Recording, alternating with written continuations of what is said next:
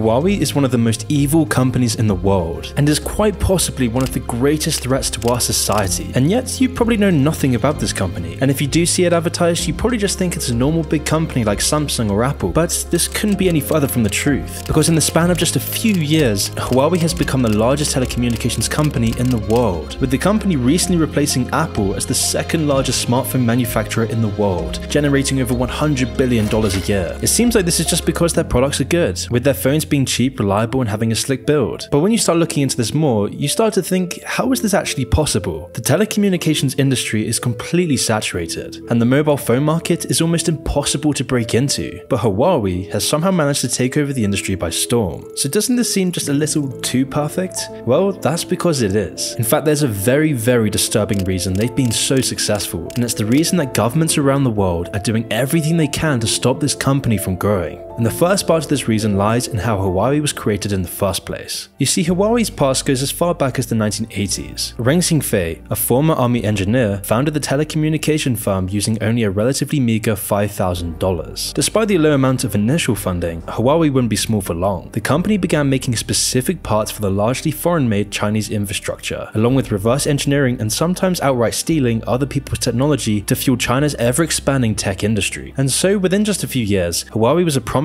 new company with over 500 researchers, all working towards establishing their technological dominance in China. But this ambition from Huawei didn't go unnoticed. In fact, the Chinese government had seen the company's potential very, very early on. They were always keeping an eye, because during this period, China was a nation that was rapidly on the rise. They had been steadily recovering from the many pitfalls they had during the 20th century, because China had been long following the 2049 plan, an endgame for the country that was proposed by the ruthless dictator Mao. You see, Mao was like Stalin and Hitler. He dreamed of a China that would take back its supposedly rightful place at the top of the world in what they called the quote, the national rejuvenation dream. And China wasn't going to accomplish this goal by staying isolated. They would have to start further exerting power beyond their borders. In order to become the #1 superpower, China would have to gain significant leverage over all other nations in the world. However, a plan like this can't rely on strictly military operations. Rather, if China could control the major technologies of the world and the infrastructure that went with it, they'd be unstoppable, because this is what made America so powerful. And if they could take the soft power from America, China would become the world's superpower. The only question that remained was how China was going to accomplish this tall order, since the country was lagging incredibly far behind in their tech developments. I mean, just 30 years ago, they were an entirely impoverished nation, communist third world hellhole, so they needed to start competing with the West. And their first step to do this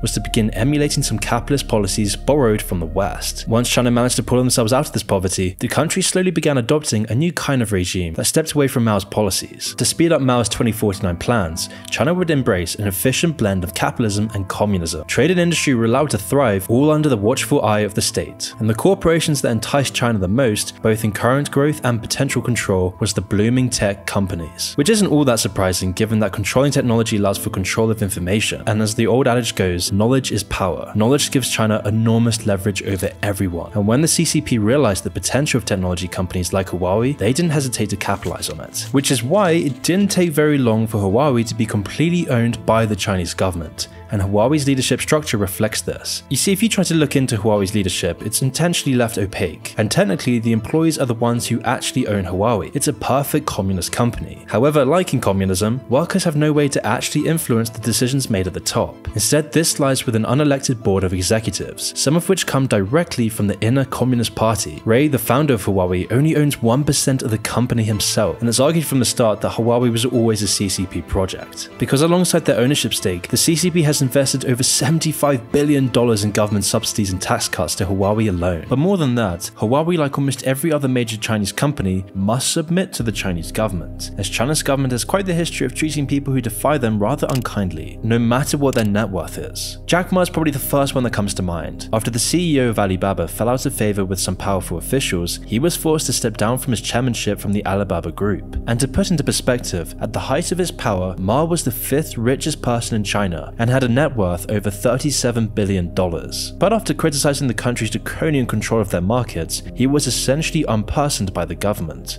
The mystery now surrounding tech tycoon Jack Ma.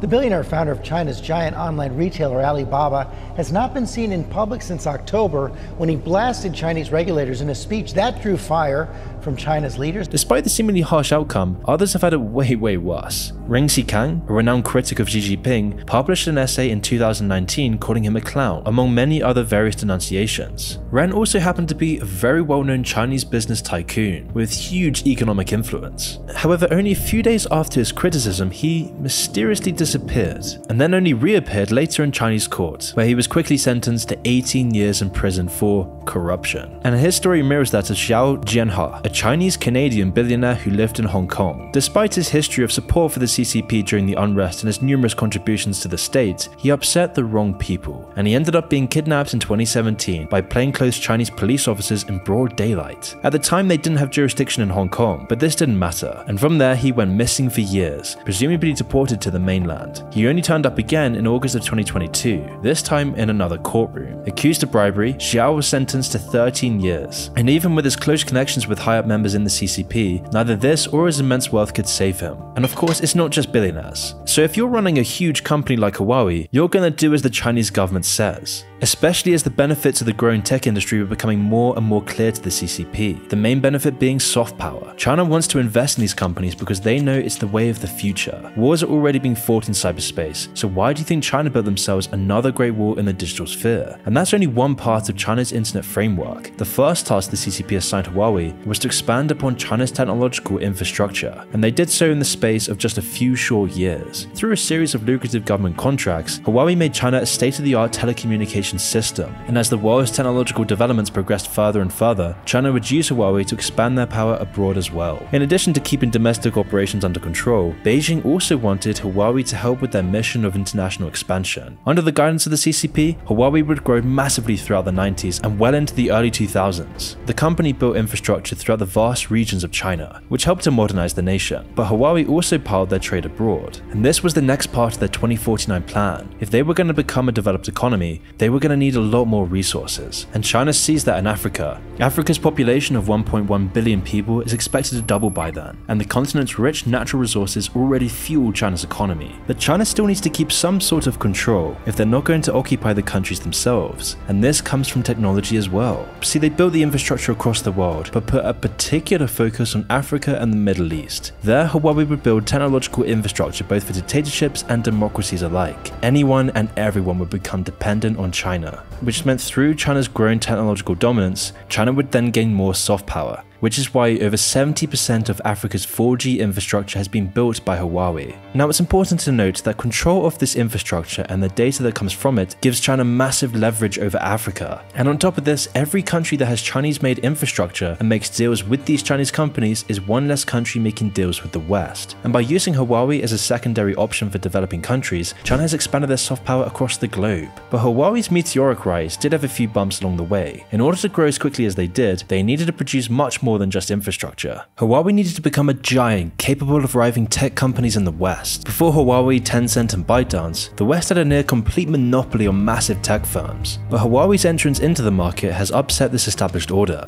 with billions of dollars that would have gone into Western hands going instead straight to Huawei, and by extent, the CCP. China invested in these companies so that they could undercut their foreign rivals, and in return these companies have given China their portion of the trillions that big tech makes every year. Tencent, Huawei, ByteDance, all of these companies are crucial to the 2049 plan, and the data that comes from them gives China unprecedented intelligence about everything that goes on abroad. But how did they manage to break the Western monopoly in such a short period of time? Well, one way that Huawei got ahead was through industrial espionage, and this is one of the first reasons that Huawei became such a controversial company. You see, back in 2003, Cisco, an American competitor of Huawei's, accused the company of stealing the source code and the blueprints for many models of their routers and other IT products, even taking the manuals along with them. Once made, Huawei's knockoffs weren't only identical, even the typos that Cisco made had been replicated. The evidence was as clear as could be, and the two companies came to a settlement out of court. It seemed like Cisco had won, however this was only a temporary victory. In response to being caught red-handed,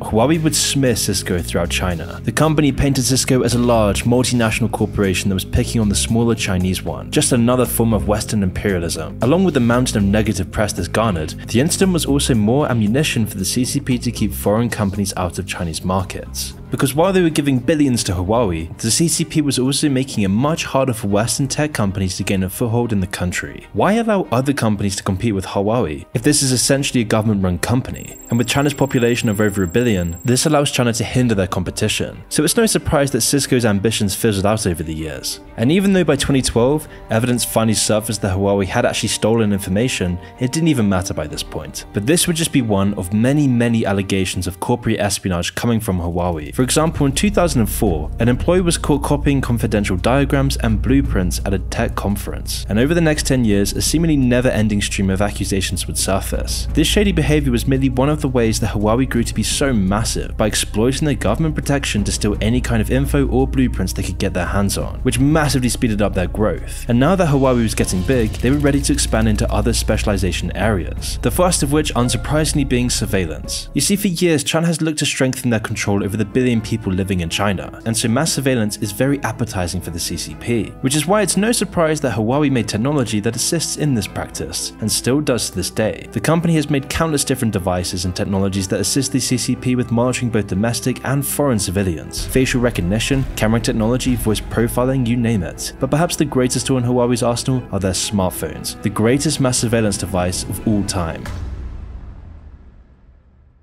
See, contrary to what you might initially think when you hear about something made in China, the quality of production in Huawei phones isn't really that bad. In fact, their physical devices are actually a bargain. Relative to the other choices of Apple or Android, Huawei is the much cheaper alternative. And despite this, the company is still able to manufacture phones with designs and technologies that are on par with their competition. Huawei has managed to find a middle ground in the market between the simplicity of Apple phones and the flexibility of Androids. And so all of this information makes it seem like Huawei should be the clear choice for general consumers. It's cheap, reliable, and a simple phone that doesn't cut any corners. And by doing this, Huawei has taken over the world. Everywhere you look, you'll find Huawei adverts and Huawei phones. However, when something seems too good to be true, that's usually because it is, and the downsides surrounding Huawei products are only just being revealed. Because the only way they were actually able to make these phones was through massive subsidies and incredibly low production costs. But it was this magic formula of the CCP's control, government subsidies, and incredibly cheap labor that Huawei is now threatening the Western tech monopoly. So why are they doing this? Well, like I mentioned, soft power is incredibly important to China. Because with the Chinese government's control of Huawei, they now have free reign to handle the company's operations however they want.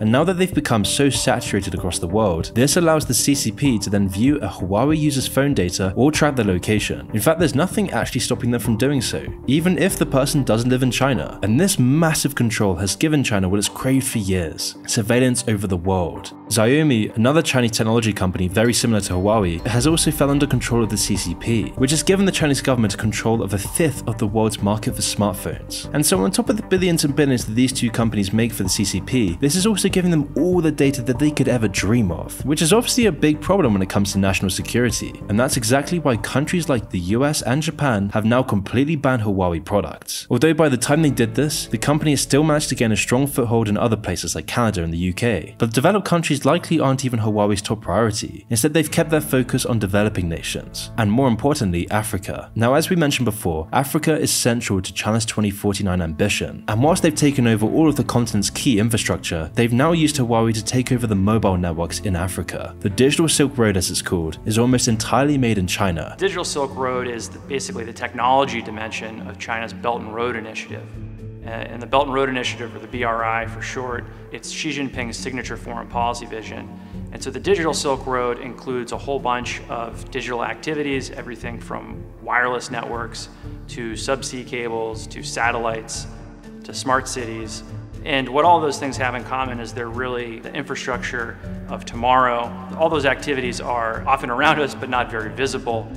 With data centers and other tech initiatives all coming from companies that are obedient to the CCP. To give some context here, around 70% of African cellular networks are all operated by Huawei, and this isn't even including the other Chinese mobile companies who also offer services in Africa, like CTE and China Telecom. This enormous amount of data harvesting by China isn't just a theory either. The country implemented their own law in 2017, requiring all of their domestic companies to gather secret information, and such information must be sent to the government upon their immediate request. it. So it's pretty much certain that backdoors are installed on all Huawei products, making it likely that the CCP will rarely actually have to ask for it all. And if you want proof of this, Huawei was even accused of hacking into the African Union's headquarters, a $200 million headquarters almost entirely funded by China. This became apparent in 2012, when information was allegedly sent from the building's data system to a recipient in China. But this wasn't just one incident, it reportedly kept going on for 5 years straight until discovered in 2017. During that time, the African Union scrambled to plug the leak and install new servers, refusing Chinese offers to have a look at their security measures. The French newspaper Le Monde released the news the following year, after security improvements had been made. But then suddenly, in a strange turn of events, the whole thing was denied by both the African Union and Huawei themselves. Perhaps certain allowances were made by officials in Africa in order to keep their new Chinese allies. The story ran by Le Monde was confirmed by evidence released by the Financial Times as well. So it wasn't just like these were baseless accusations at all. This became the first international incident that proved to the world how strong Huawei's grip on their technology was, and a prediction on how they'll use their infrastructure if given the chance. In fact, it's highly likely that Huawei monitors devices in first world countries much more closely, given that China has already made it clear that the West is their ideological enemy. And if you think that this is an exaggeration, this next point will be crucial to understand, because to see why Huawei is such a threat to the West, we need to see what they're doing today back in the mainland. These corporate documents show the grim realities of how Huawei's inventions have been used. In late 2021,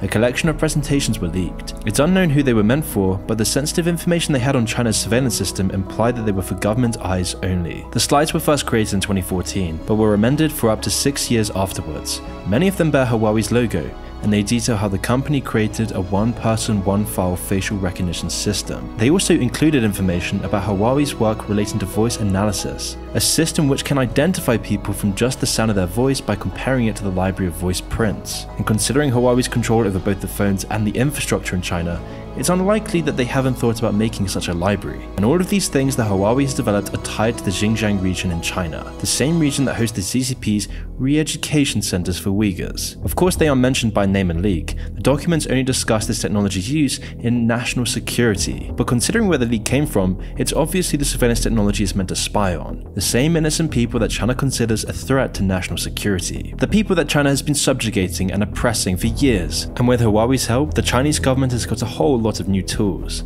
In July of 2018, for example, Huawei filed for a new patent on a technology that can detect whether someone is ethnically Han or Uyghur. It's also likely that these technologies have already been implemented. And so with shady track records like this coming from Chinese tech companies, it's not hard to see why the US has recently decided to implement sanctions against Huawei, labeling the company as a military and economic threat. So the US cut off Huawei's ability to acquire American semiconductors, while also restricting Huawei from using American technology to make the semiconductors themselves. Despite this, it hasn't stopped Huawei from trying to find a new way around the limitations. One of the main ways they've done this is by getting another Chinese tech startup called PXW to order semiconductor components with the hopes of starting their own manufacturing process. And coincidentally, a former Huawei executive just so happens to also be the one running PXW, meaning that the startup is pretty much only being used to get around US sanctions. And this has come to a head in the last couple of years, as Huawei has been one of the main players behind building 5G infrastructure. Now, we've already talked about their takeover of Africa, but Huawei has infiltrated Western infrastructure as well. In the UK, for example, Huawei designed and made parts that have been used since 2003. Now, the UK was very slow to react to this, because back in the day, everyone believed that China was liberated, that they were becoming just another friendly country to the West like Japan and South Korea. And it's only until very recently that people have started to realize the security implications of this. And at first, the government was reluctant to do anything about this, because Huawei had such leverage over the UK that it would be almost impossible to replace. They controlled almost all of the UK's telecommunication systems. The 40-page report is sharply critical of what they're calling long-standing security flaws. Critics of the company allege that Beijing could use its gear for spying.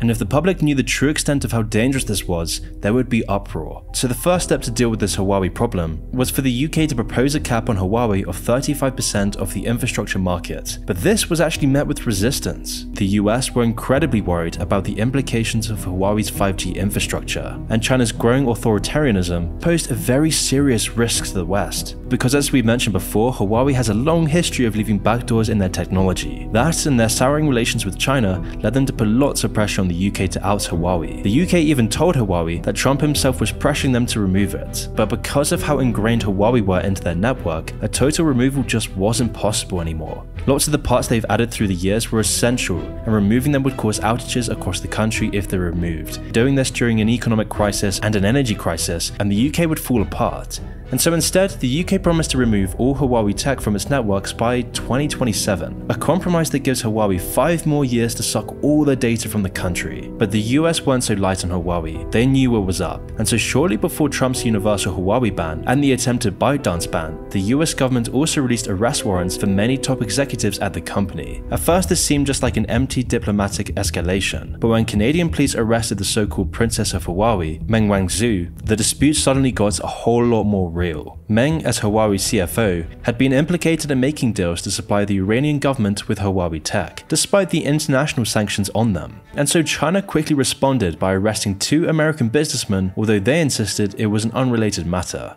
They were picked up by Chinese authorities days after Huawei CFO's Meng Wanzhou was arrested in Vancouver.